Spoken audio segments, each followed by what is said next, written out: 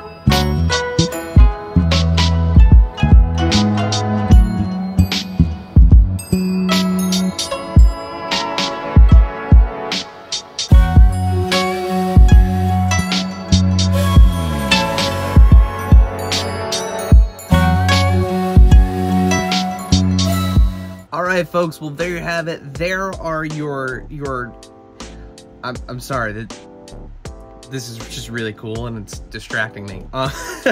There's your first look at the Bandai Tamashii Nations exclusives for San Diego Comic-Con 2024, fresh out of the light box. This is something that I have always wanted since I was a kid, so excuse me if I'm a little, like, shell-shocked at holding it, but having Goku on Nimbus with Gohan is just chef's kiss. So we'll start with this one. You know, you saw it around in the light box, the different faces, the different looks for Goku, the unique kind of structure of what they did with Gohan here. But this is just like, it might be my favorite SH Figure Arts release, I think, ever. This is just like, takes me back to my childhood, takes me back to watching this for the first time on Toonami. You know, this is the gateway anime for so many people, myself included, and to have this as a set is just, it's just awesome. I mean, this is that season 1 Dragon Ball Z Goku. Yeah, this is just tops, man. Like, it's like, you can even recreate the poses from the bumpers and in between commercial breaks. It's just, it's so stinking cool. The detachable tail on Nimbus lets you get additional looks of the cloud. You know, you get the kind of swirly look. You know, Gohan's lower half comes off, so that way he can be seated. He can sit on Goku's shoulder. It's just so good. It's just so good. So, you know, that's definitely the highlight of the, which I'm surprised at, by the way. That's, or I should say, I'm not surprised at, that's the highlight for me. This was the one I was most excited for, it absolutely nailed it.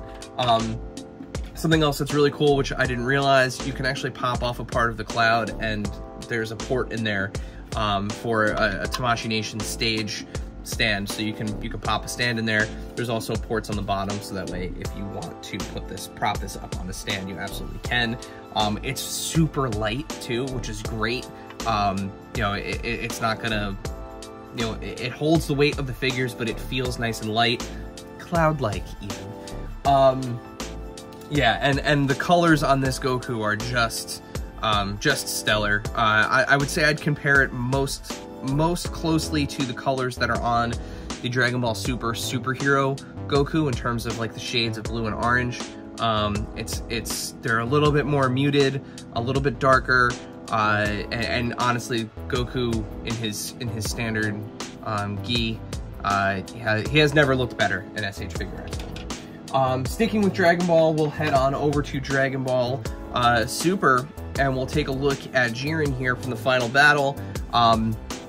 Something about Jiren and Super Saiyan Trunks that I absolutely love, and I love with the previous event exclusive releases, as I love the pearlescent